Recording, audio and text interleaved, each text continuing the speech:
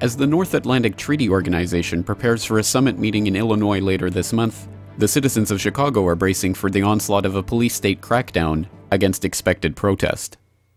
This is the Global Research Backgrounder on grtv.ca. Ever since its inception, there have been those who have warned that the North Atlantic Treaty Organization, far from offering a simple collective security pact to ensure the integrity of its member nations' borders, would in fact be used as an offensive tool of imperial adventurism and conquest. Since the NATO-led Kosovo bombing campaign of 1999 at the very least, those fears have appeared more and more justified. Since that time, NATO has continued to take a lead role in more and more overtly offensive campaigns of aggression in theater after theater. By now, it is commonly understood to be an extension of the Pentagon itself, a convenient international military instrument for Washington to wield whenever the pretense of an international consensus cannot be achieved at the UN Security Council. NATO's role in the 21st century has so far been defined by its decade-long invasion and occupation of Afghanistan. The decision to invade was made as early as the day after 9/11/2001, when a meeting of the North Atlantic Council determined that, if it is determined that this attack was directed from abroad, the Council would take the unprecedented step of invoking Article 5 of the Washington Treaty, the so-called Collective Defense Clause, which stipulates that an armed attack on any of its member nations would be treated as an attack on all of the nations. The proof that this was an attack directed from abroad, as required by the Council, was supposedly provided by Frank Taylor, a U.S. State Department official who gave a secret presentation that conclusively proved that Al-Qaeda was behind the attacks. Today's was a classified briefing, so I cannot give you all the details. Briefings are also being given directly by the United States to allies in their capitals.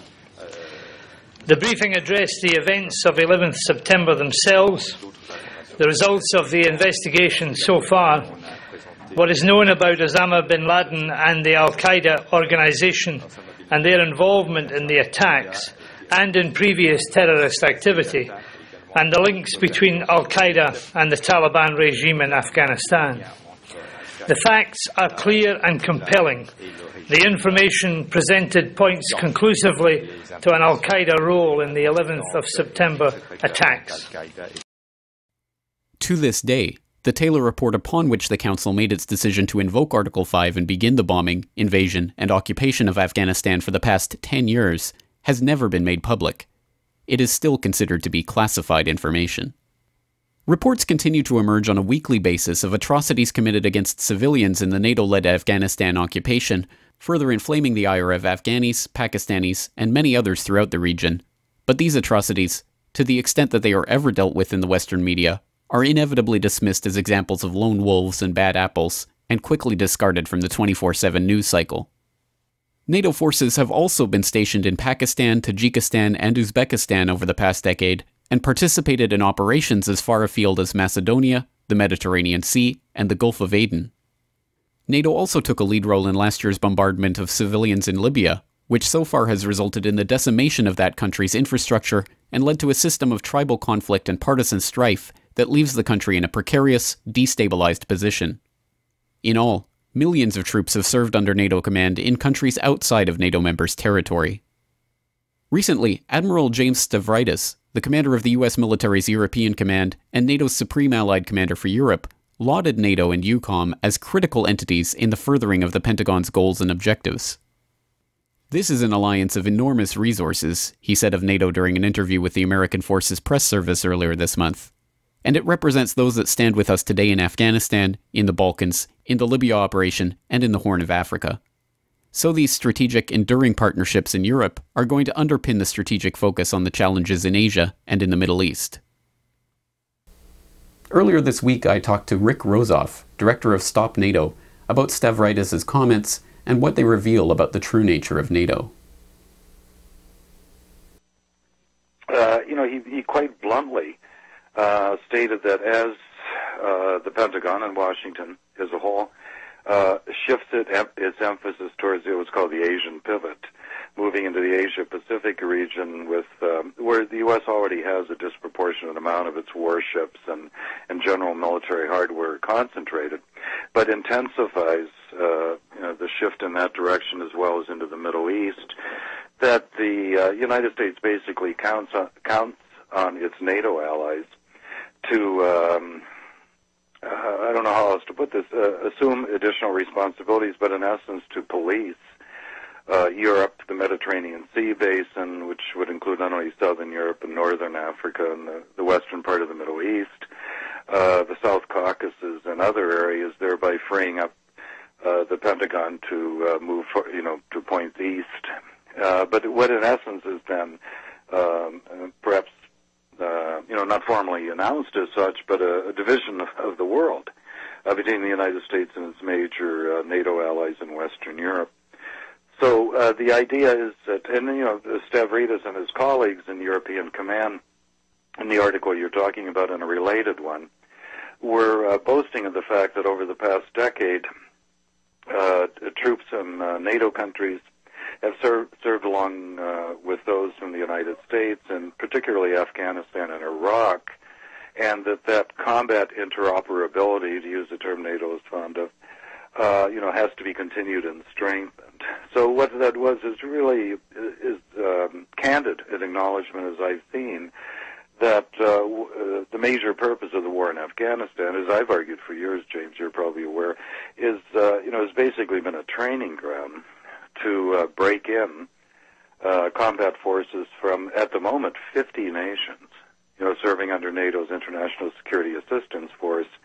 And I don't have to tell your listeners how unparalleled and unprecedented this is, to have military forces from 50 countries serving under one military command in one comparatively small country.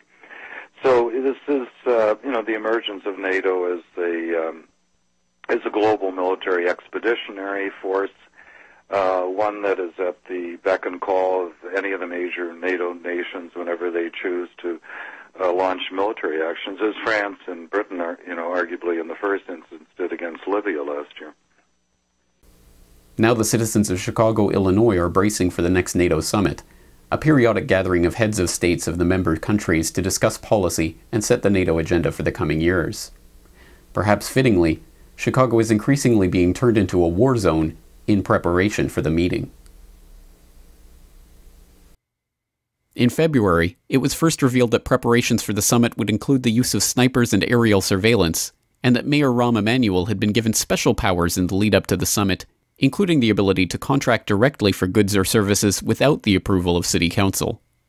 In April, Chicago's Office of Emergency Management and Communication announced military training exercises including Black Hawk helicopter drills as part of routine training in the city's Loop Business District.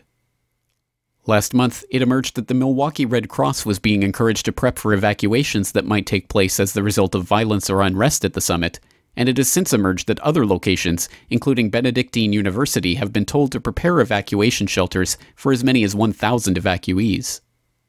Unconstitutional clampdowns on free speech are also underway, with a rally of the National Nurses United group that was scheduled to take place in Daley Plaza days before the summit being shut down by the city, which is trying to redirect the march to Grant Park.